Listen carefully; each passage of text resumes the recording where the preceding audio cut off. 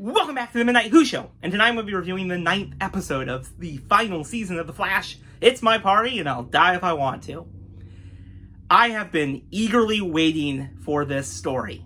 It took 8 episodes of very mixed quality to get here, but it was well worth it. And I will be doing a full review of the final season when it does conclude next month, so look forward to that. But yes, after weeks of just a little bit of a disappointment with the show, because it's the final season, this delivered. It was that grand crossover feel that we've missed in the Arrowverse.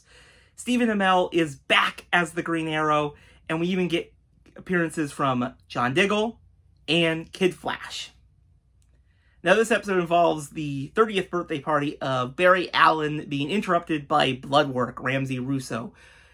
And of course, he's here to use Wally West, who can kind of connect to the multiverse now, to share his blood virus with the entire multiverse to, get rid of death.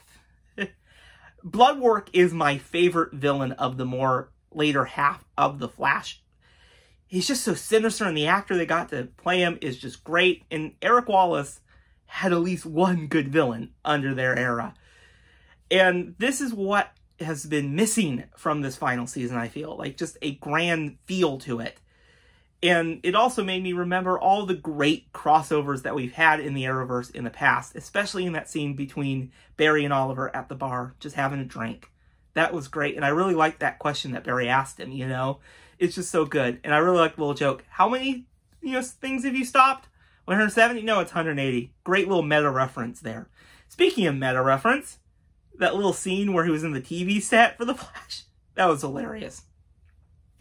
Now, Wally West has gone through a very spiritual journey in the show ever since he got his powers, and I really enjoyed how he was easily to be manipulated through his past, and how Barry is never kind of respecting him as a hero in a way. And I really enjoyed that darkness that was inside of him and how he has to overcome that too. And I gotta tell you, in all these years, he still has the same suit. Would have been really cool to see if it was actually updated eventually, but nah, he only comes back every few years, I guess. But yeah, still, great episode. I really enjoyed this. I'm just so glad they brought back Stephen Amell to play the Green Arrow, and I really enjoyed seeing the more Spectre side of him now. And I really just enjoyed how he can now take his disease that Bloodwork has away and make him human, which is probably the biggest punishment you could ever give to him. He now has to live his days like a normal human. That's going to hurt probably for him. But yeah, episode 9, fantastic.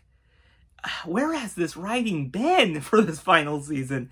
I really hope that the final episodes deliver as much as this one did. And I gotta tell you, I'm just glad we got one more episode featuring the wonderful dynamic between the Green Arrow and the Flash. This is so good.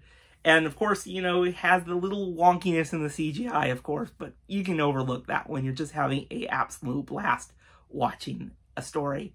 So overall, episode 9, fantastic. So glad they did this episode.